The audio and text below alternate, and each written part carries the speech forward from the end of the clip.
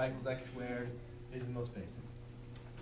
So who's got a solution for y equals x squared? Just throw it out there. 4 equals 2 squared. Okay? Yeah. Equals 2 squared. Anybody else have a solution? 3, 9. Michael? 0, 0. 0, 0. Any others? How many others are there?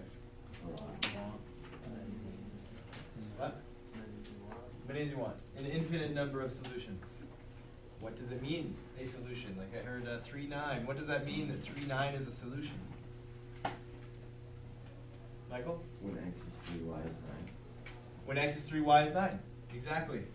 And if we were to put 3 in there and 9 in there, then the equation would be true. The word is true. Okay? Both sides would be equal. All right. So, just a disclaimer here. What we're doing today, not the funnest thing to do, but it is valuable in that it encourages and strengthens and stretches our abilities to recognize patterns. And math is a lot about pattern recognition. Some would argue that it's all about pattern recognition. Right? That's all it is. So we're going to do some of that today in a way that we are asked to do. Right? It's just one of those things. It's those standards that we're supposed to meet. Right? We're supposed to take a function that's in an equation, turn it into a graph, and then see what happens to that graph, how the graph of this guy right here, the basic one, the one we call the parent function, how it looks compared to the graph that this makes, and the graph that this makes, and the graph that this makes. All right? I hope that this is at least a little familiar from what we did with absolute values. Okay? It's going to be similar to absolute values. This is going to be similar to absolute values. It's going to be similar to cubic functions. It's going to be similar to any other graph that we look at. Okay? When we do certain things, it has a similar effect on the graph. So let's get to that. I'm going to put these side by side so we can look at them and compare them. And we'll work this and give ourselves as much room as possible for each.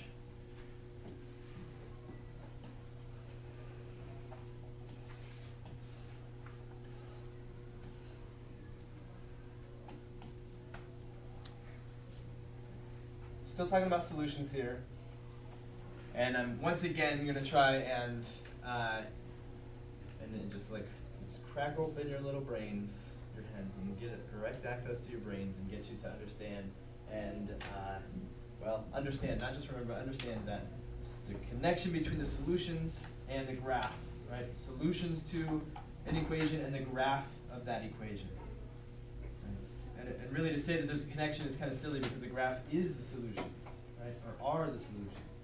It's all the solutions that an equation can have, at least as much as we can draw in whatever window we choose. Okay? So the graph is a way to write the solutions, just like this is a way to write. Actually, a graph is a way to draw the solutions. We're going to write down the solutions right now, and then we'll translate it into a graph. And then we'll see, we'll try to notice some patterns. Verse, yeah. But for -2, -1, these are nice standard things to do. With any graph or function, if you don't know how it behaves, you don't know how it looks, throw some negative numbers in there. 0 is a good one. Throw some positive numbers in there. See if that gives you an idea of what the graph looks like. A lot of times it will. Sometimes it won't. Sometimes you have to put more points in. All right. So we put -2 into this function. Right? And this function squares that number, and what comes out? 4.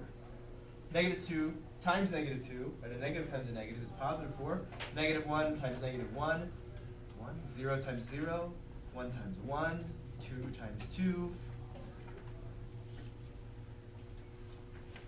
So let's talk about the domain and the range of this function. What's the domain? Again, what's the definition of the domain?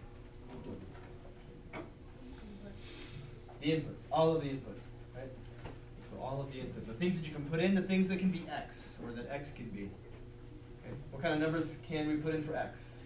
Like All real numbers. all the real numbers. Okay? So all the real numbers, all of the real numbers. Now let's talk about the range. All of the outputs, right? What kind of a range are we going to get out of this function? Somebody other than Michael. Not because Michael's bad. Michael is too good. We can't allow him to be that good. All positive numbers. What's that? All positive numbers. All positive, with one exception. 0. All positive and 0.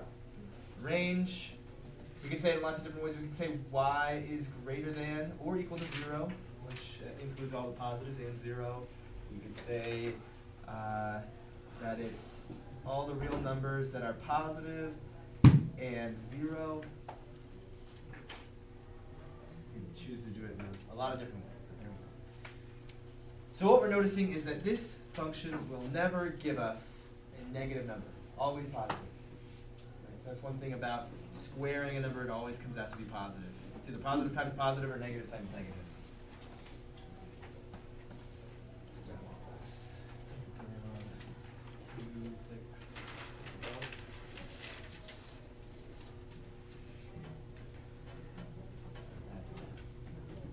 So let's take a look here. What happens? This disappeared.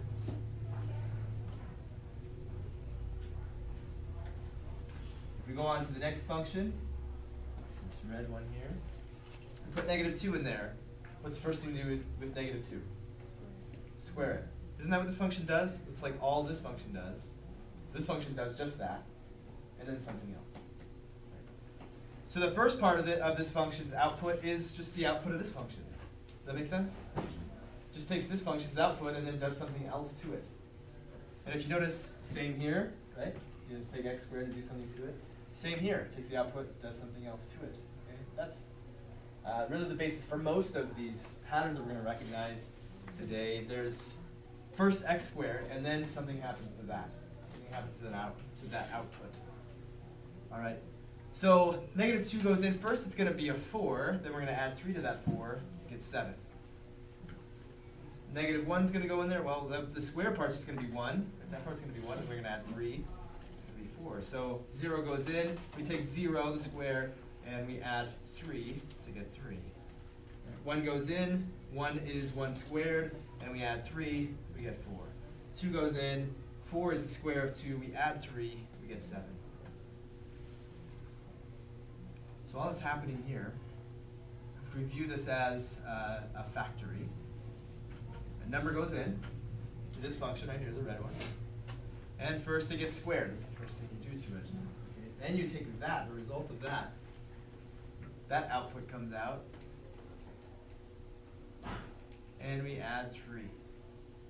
And that's our final output on that graph, or that function, that whatever you want to call it. So it's just a graphic representation, a picture, an analogy for what's happening in this function. It's really taking this function, x squared, right? That's what this function would do. It would just take a number in, and it would square it, and it would be done. Number goes in, square it, comes out. Same thing here, only we also, additionally, we add 3.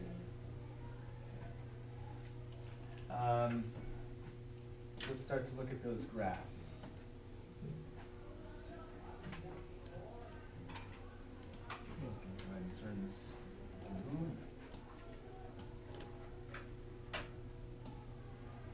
Okay. So this first one right here, -2 comma 4, -1 comma 1, 1 comma 1, 0 comma 0, 2 comma 4. Right? That's what this graph looks like.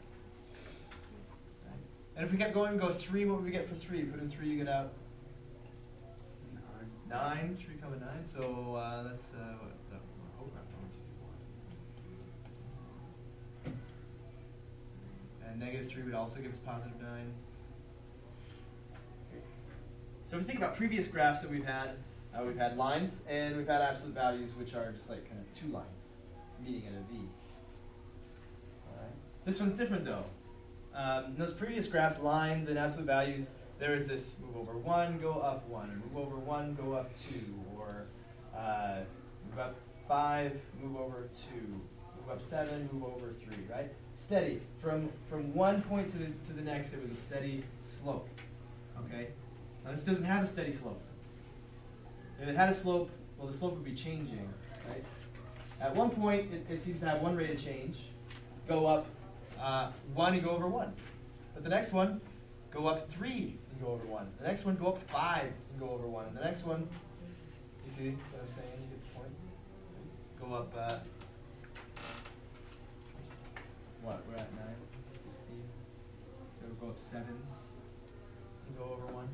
So there's not the steady slope. If we were to think of it having a slope, the slope would be constantly changing depending on where we are on the graph. So we don't connect these with a nice straight line. This line, if we will, curves, right? Curves up as the next point gets farther and farther away for that moving over of 1. So here we have this other function. We've taken the output and added 3. When we look on a graph, with an x and a y axis, where do we see the output on that graph? Where is the output located or mapped to? Yeah. On the y. The y, right? In which direction is the y? Vertical. It's vertical, as opposed to horizontal. X is horizontal, right? Okay. So here we can talk about the numbers, right? It takes the output. It takes that number, that output, this one does, takes the output of this function and adds 3 to it, right? And we just look at the numbers. That means 4 plus 3 is 7, 1 plus 3 is 4. If you look at the graph is a picture, okay? So on the picture, if we take this point, okay, what's the output that's associated with this point right here? This point right here is 1, 1. What's the output of that? It's associated with that point. 1, right? The second one is a 1, okay? We're going to add 3 to that. That's going to put it at not 1, 1, but 1, 3. So we're going to go up to 4. Add 3 to that point. So the output of that point is changed from 1 instead of 1 is 3. How about here? What's the output for this point? 0, 0. Well, 0 is the input. The first 0 is the input. The second 0 is the output, right? So 0 is the output. If we add 3 to that output, and output is represented vertically on the y-axis, we go up 3, 1, 2, 3. There we go. This one, we add 3, we go there. 1, 2, 3, we go there. So overall, when we add 3 to the x squared function, what effect does that have on the graph? Moves it up 3, right? Every point moves up 3. All the outputs get 3 bigger. And when we represent that in a picture on the graph, in the way that we've agreed to draw graphs, it moves it up 3. Okay? So this guy has the effect of moving the whole graph up 3. What if I wanted to move it down 6 instead of up 3? Minus 6. Is this sounding familiar? Yep. Just like absolute value. Okay?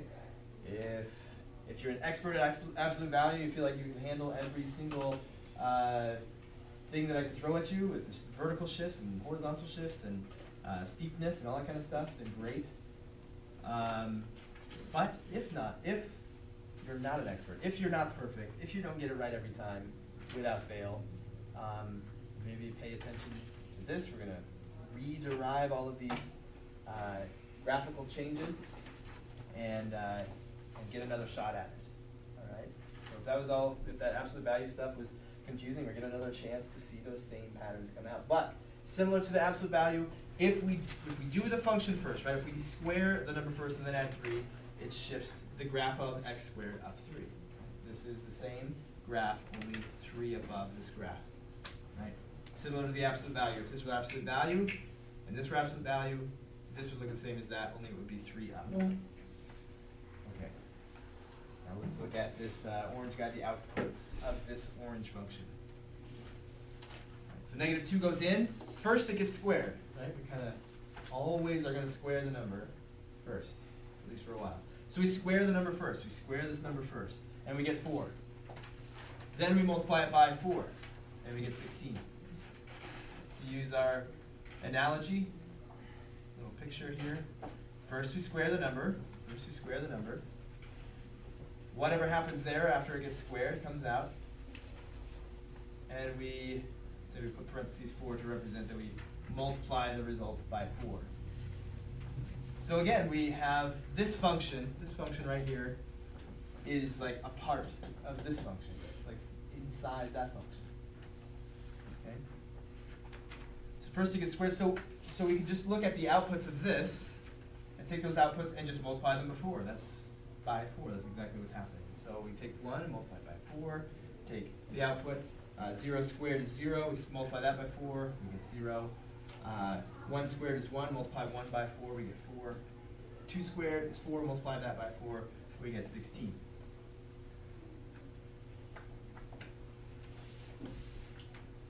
Now look at the graph. Remember, the graph is just a picture of all the solutions.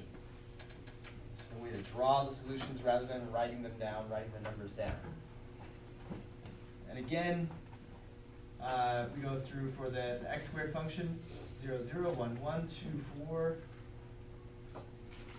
3, 9. We want to go to 3. Negative 1, 1, negative 2, 4. There's 4 right there. Negative 3, 9. And there's our y equals x squared function. This orange one, it'll be a little bit different. It takes every output of x squared that x squared has. It has all those same outputs, but then it takes those outputs and what does it do with it? Multiplies it by 4. It takes every output that x squared has and multiplies it by 4.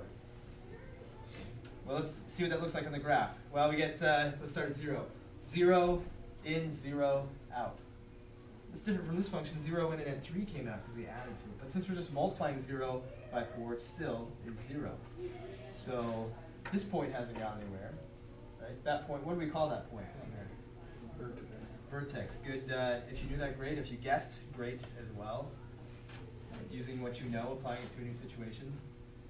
Okay, so come over here and we go to 1, positive 1, say. 1 goes in and 4 comes out. So at the same place that x squared goes 1, 1, 4x squared goes 1, 4. It's all the way up there. If we go over to 2, instead of 2, 4, right, 2, 4, we take that 4, that output, and we multiply it by 4, we go all the way up to 16. So I have to put lots of more tick marks, and we're all the way up to 16. And we don't have room for what happens at 3. What would we get at 3? 3 what? 336. 3 comma 36. All right, so negative 1, we are getting the same thing. Negative 2, we're at 16. And this is a graph of 4x squared. It goes on forever like that. You think you get a similar kind of effect if we did 2x squared? It would be less, right? Less exaggerated. Same effect for 3x squared, 5x squared, right? If we did 2, 3, 5, 7.3, right, times x squared, what effect is that having on the graph, on the picture? Narrow, it's true, it looks narrower, and narrower would be a fair description. I'm gonna stick to that word that I talked about before, that word steepness. Yeah, well, it's more steep. The orange one's more steep, right, than the blue one. So the orange one's more steep, it's steeper, okay? This idea of steepness gets us thinking about like the angle that the graph is at, okay? And for a curve, it's hard to imagine like, you know, what angle is a curve? It's not straight. Angles, you need two straight things, right? That idea of that angle, that slope of the graph, of a curvy thing, that's for a few years from now, a couple years from now. So we won't exactly worry about it. But if I use the word steepness now, then I'm just like molding your minds for the future if you ever decide to take calculus. Okay. So that's an idea that we use there. So we're going to go with steepness. It's more steep. And also, when we say narrow, a lot of times students have this picture of a graph as like this fixed shape, this finite thing that doesn't go on forever, right? That these arrowheads, they really like project them out in their minds. Okay, and so they get the idea that we just take this small shape and we squish it in, and somehow like the graph is smaller. And like if you think about it, if you're imagining it that way, sometimes you could mistakenly think now the domain has shrunk, right? Fewer x's go into this thing. But it doesn't take up less space. It still goes forever, for infinity in this direction. It goes for infinity in that direction. Right? It just goes up more than it goes over. Right. So what kind of numbers are we going to use right here that are going to make it more steep?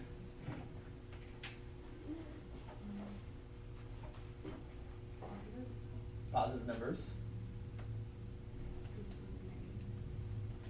Negative has a little bit of a different effect, right?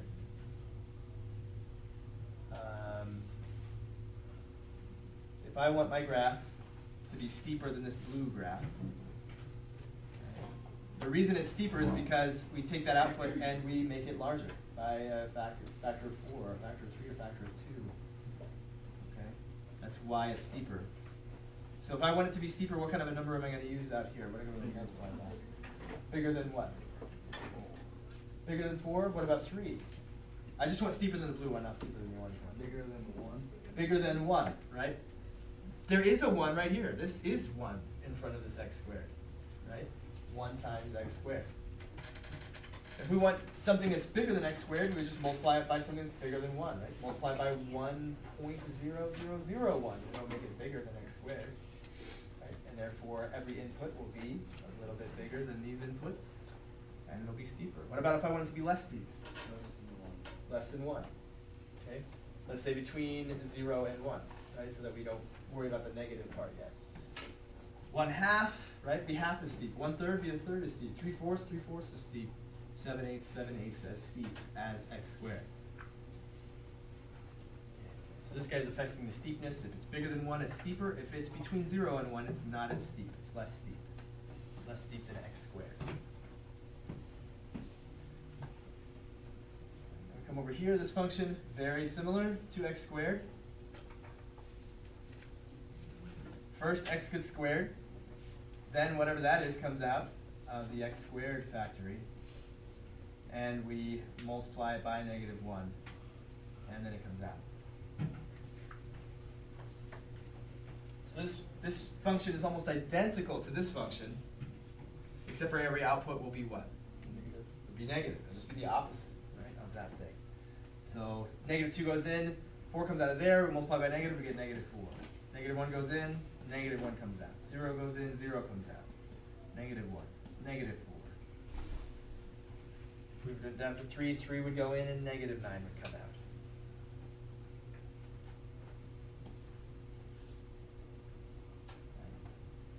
So remember, we're changing the outputs. The outputs are now the opposite of what they used to be when we compare it to x squared. So how's that going to affect the graph when we compare it to x squared? Michael? It's just going to flip it. When you flip it, right? Remember that from absolute value? If you put a negative in front of an absolute value, it flipped that v upside down. Similarly, if we're making every output the exact opposite of itself, okay, then instead of going to 1, 1, we go to 1, the opposite of 1. We go to -1. Instead of 2, 4, we go to 2, -4, the opposite of 4. Right? Instead of -1, 1, we go -1, -1, -2, -4.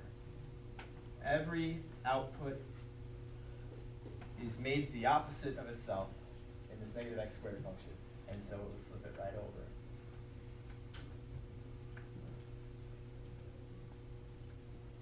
So we've got moving up or moving down. We got this guy is all about the steepness of the graph, and a negative in front is going to flip it over. It's going to flip it vertically, right? Vertically because there's a negative in front of the output. Right? This is the output of the function. X squared is the output, and then we make it negative, so the output is the opposite.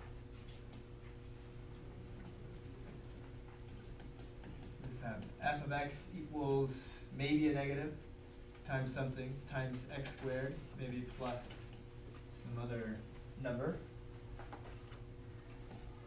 All we're doing here is we're just putting them all together, right? All possibilities in one function.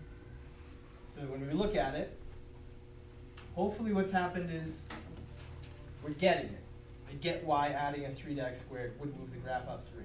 I get why multiplying x squared by 4 would cause it to be steeper than x squared. I get why putting a negative in front of it would flip it over the x-axis or make all the positives into negatives. I get that.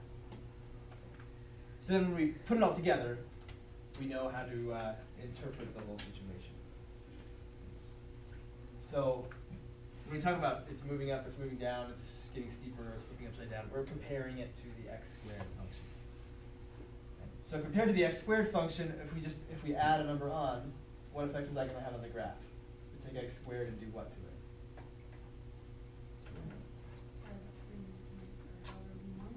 It would be what? It starts that much more up than Starts that much more up or down if k is negative, right? Yeah, it just kind of affects where it starts. It doesn't change the shape of it at all. The shape is exactly the same. We can take x squared and put it right on top of this one, and it would lay it perfectly on top of that one. It's just that it shifts up or down depending on whether k is positive or negative.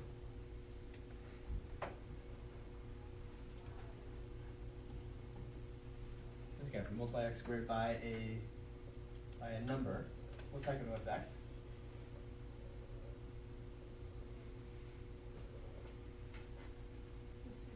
The steepness. You're going to affect the steepness. Okay. The last thing, right? I pull apart these two things. I say a is a number, and we'll consider a to be positive, right? And there might be a negative in front of it because the magnitude of a determines the steepness, right? Might be more steep if it's bigger than 1, less steep if it's between 0 and 1. But if there's a negative in front of it, the negative has completely its own effect on the graph, right? And what is that negative? What effect does that negative have on the graph? Makes all the points opposite. Makes all the points opposite, and moving opposite in the vertical direction, so flipping it over vertically. Okay? Flips vertically.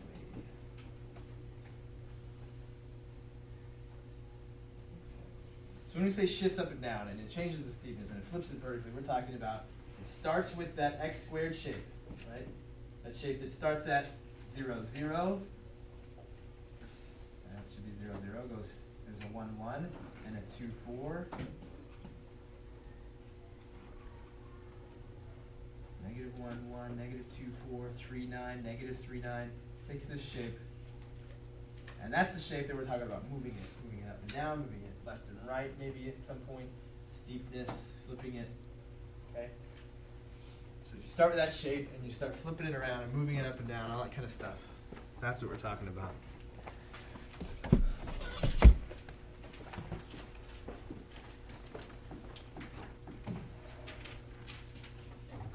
So we're in 4.1.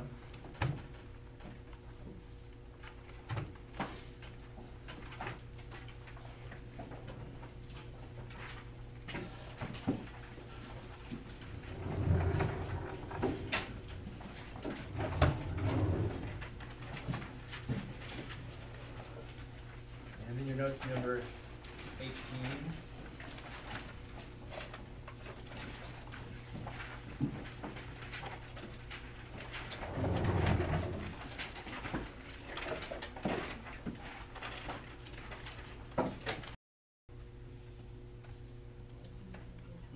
All right, let's just deal with like two of the things at first, and I'll deal with a third. What will this do to the graph? Moves it down 2, okay? The vertex is a really useful point when we're talking about a lot of this stuff, especially shifting it left and right, and up and down. Left, right, up and down. If we move first the vertex, then we can find all the other points in reference to the vertex.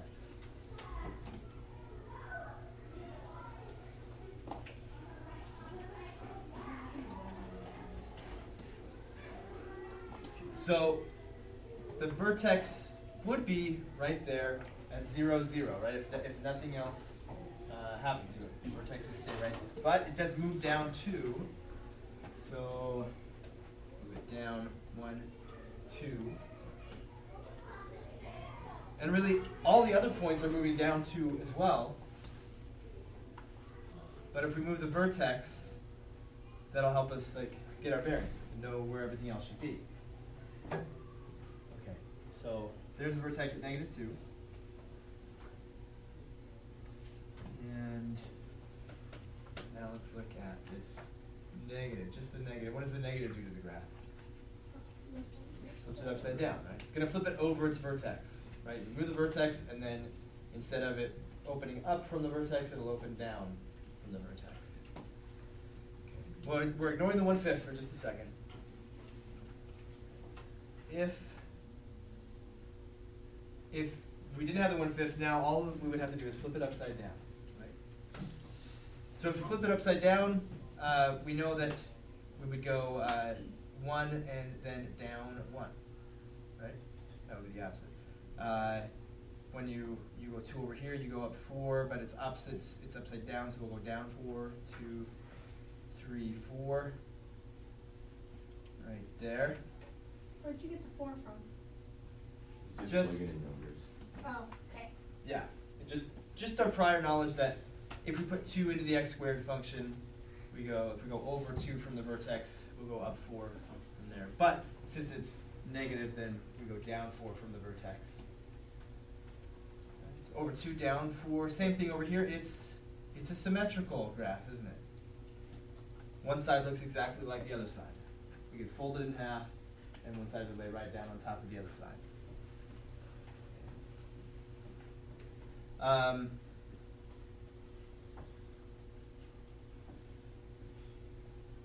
So there we go. All right, that's what it would look like if it was just what equation would make this graph? Minus x squared minus 2. Minus x squared minus 2. It's only moved down 2 and it's only flipped upside down. But then we multiply by 1/5, right? And remember that 1/5, this is number that's less than 1, it's going to make it less steep. Right? Use green. Instead of over 1 and down 1, it would be over 1, not down 1, but 1/5 of that, right? 1/5 of 1, which is 1/5. Okay, we come over to 2, and we go down not 4, but 1/5 of 4. What's 1/5 of 4? What's a fifth of 4? Fifth of 4 is 5th times 4. 4/5. Just 4/5. Okay. 4/5. So that's not even to 1 yet. Not even down 1 from the vertex. It's really not very steep. It's really less steep. If we came over to 3, that would be for this guy would be 3 and down 9 over 3 and down 9 from there.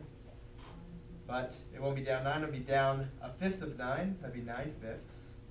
So 9/5, that's almost 2, but not quite. So it's going to be really not steep, which you might call shallow. We can erase all that.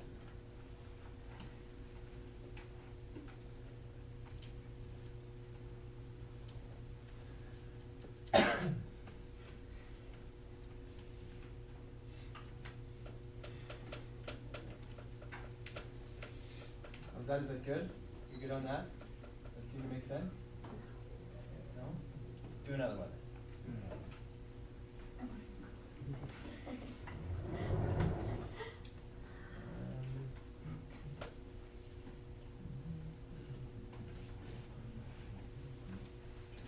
Let's back up 1 and do 17.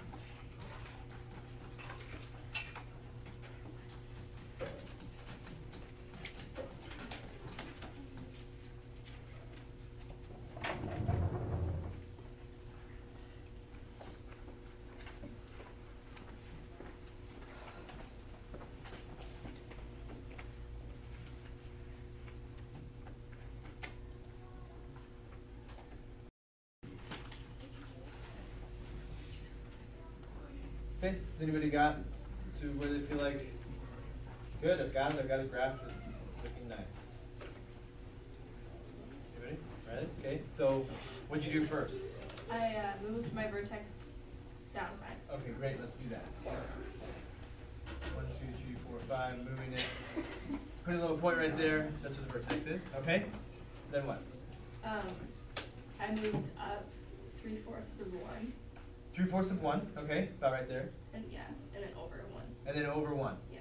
Because typically you go up 1 and over 1, so you go up 3/4 and over 1. Okay, what'd you do there after that?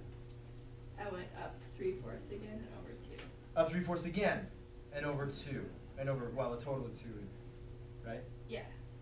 All right, if we keep moving up 3/4 and over 1, up 3/4 over 1, up 3/4 over 1, up 3/4 over 1, we'll just make a line, right? That's how lines work. If you remember with this shape called a parabola, you go up a little bit more every time, right? You're gonna go up 3/4, and then we'll go up more, and then we'll go up more, and then like it gets bigger, right? The y value gets bigger, faster and faster and faster, right? So we don't just add on a 3/4 every time we move over 1. But the same thing that the same idea we used here. We go up 3/4 because normally we go over 1 and up 1, right? Because the normal x squared function, if this is our vertex, and we're imagining we're actually up here, right? We put in 1 and we get out 1, right? Put in 1, get out 1. We put in 2, what do we get out? 4, right? We get out 4. So let's see what would actually happen. Like up here, we get 1, 1, right? 0, 0, 1, 1, 2, 4.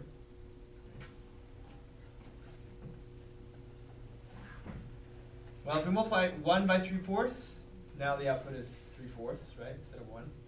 If we multiply 4 by 3/4, what do we get? 3, right? 4's cancel and we're left with a 3. Right? Every output, every y value is going to be 3/4 as high as the output of x squared. Right? Every y value of this function will be 3/4 of the output of x squared. So we don't just move up another 3/4, we move up a lot of fourths. We move up 8/4, 9/4. Go up 9/4 from there. So that's going to put us at 3 above our vertex. We could connect those points. We could make a mirror image of that over here. Move over -1 and -2. Draw ourselves a little graph there. It's good enough. So that 3/4, it's not just the slope. It's not just up 3/4 and over 1. It's not up 3 and over 4, which would be the exact same thing. We can't consider it that way. We can't consider that number to be the slope. Because think about it. If I pick 2 points on this graph, say the slope from here to there is whatever, right? The slope from here to there is different. It's bigger. And then if we go from here to another point that's 1 away, it's going to be bigger, and the slope will keep getting bigger and bigger and bigger between each new set of 2 points. So it's not that this is the slope, it's that this is making every output, right? This is the output, we square something, and we multiply by 3/4, it's making it 3/4 as big as it used to be. So where this original parabola would go 1, 1, and 2, 4, and 3, 9. This one goes 1 and 3/4, 3/4 of that. 1 and 3, 3/4 of 4. 1 and 9/4.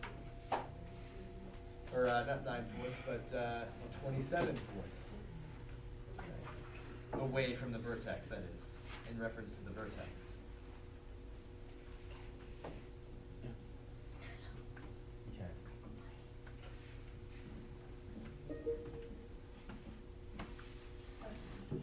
Yeah.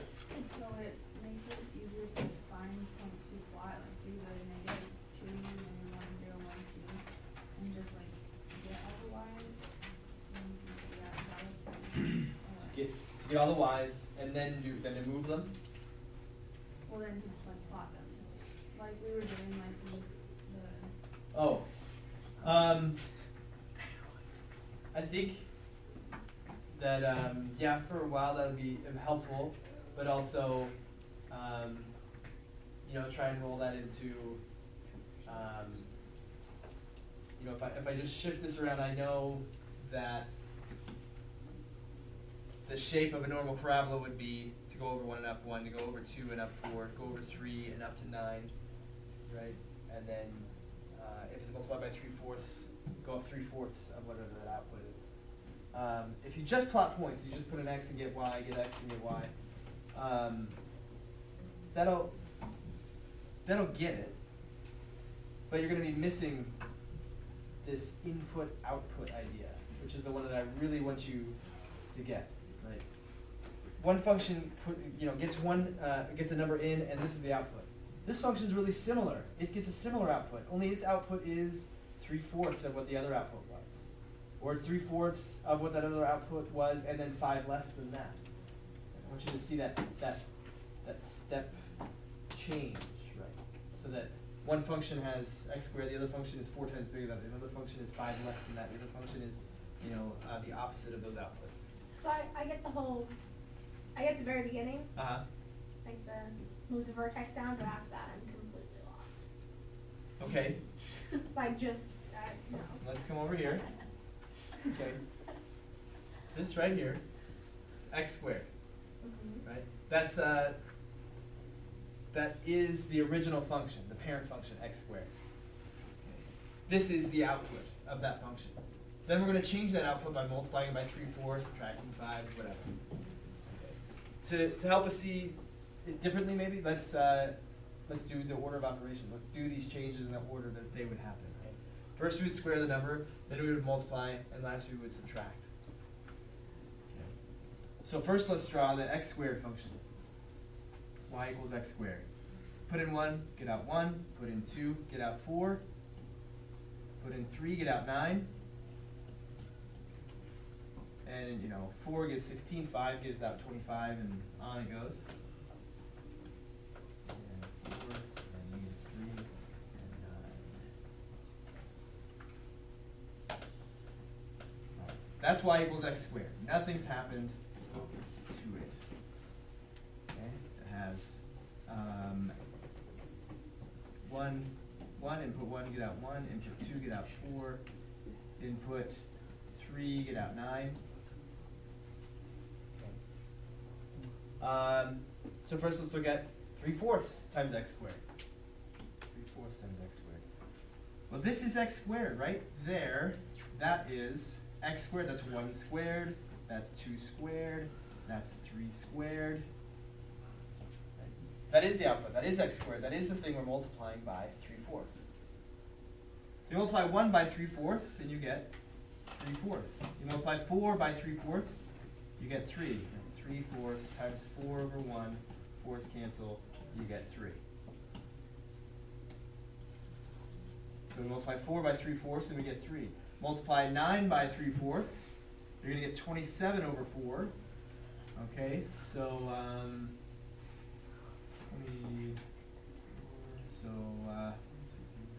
6 and a 4th, 26 and 3/4.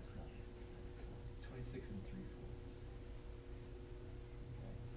Okay. And whatever other output we go to, right, if we went to 16, we would multiply that by 3/4, and we get 12. We go up to 12 rather than 16. So this function that we're now going to connect the dots for, this green one, it's close, but it's just not as steep. It's 3/4 as steep. Now 3/4 is close to 1. It's close to the original, but it's not as steep. There's our mirror image right there, and we can connect those points.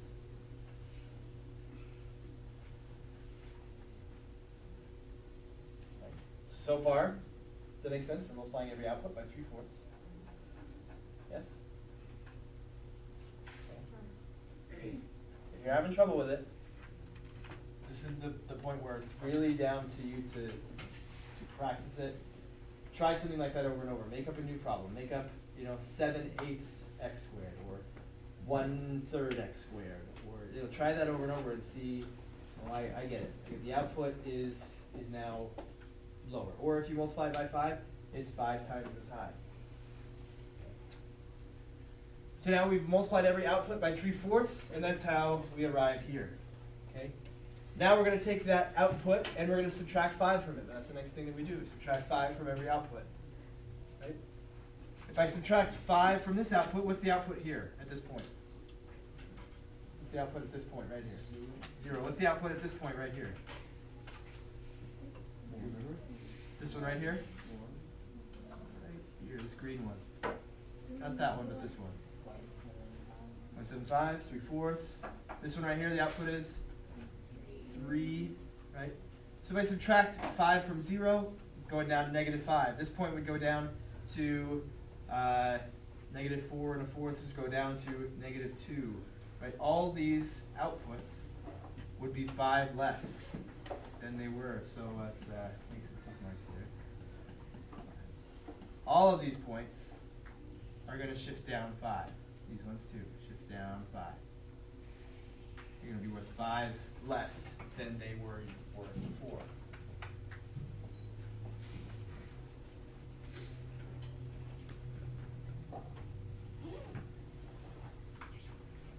So those will shift down to 5.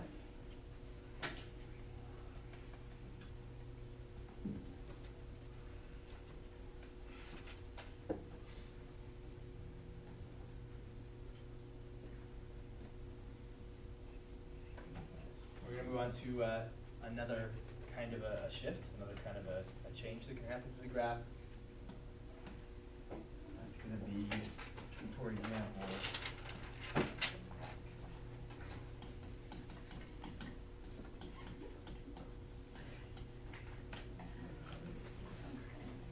before we square anything, before that happens, we're going to subtract 3. Yeah?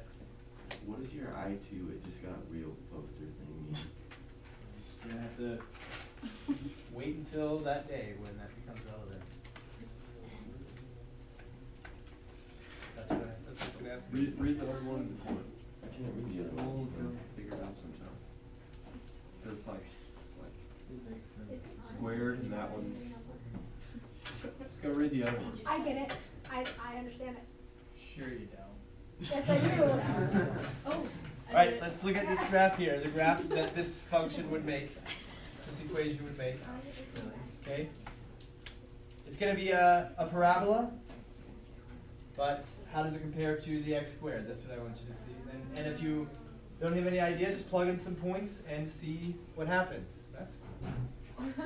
Just plug in some points and see what happens. See what the graph looks like, see what it looks like compared to x squared. Okay.